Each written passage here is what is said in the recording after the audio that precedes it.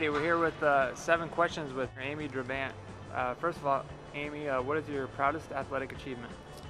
Probably getting a volleyball scholarship to here.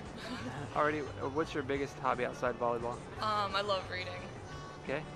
Why did you decide to become a volleyball player? My older sister was the one that got me playing volleyball, and so she got me started at a young age, like 4th grade.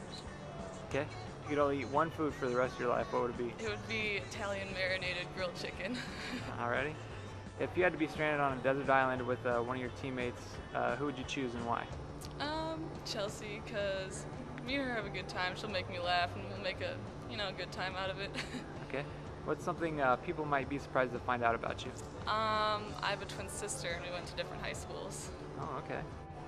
And what's your favorite part of a volleyball road trip? The bus trips, just so we start singing songs and stuff, and the movies are fun. Okay. All right. Thanks a lot, Amy. Mm-hmm. All right.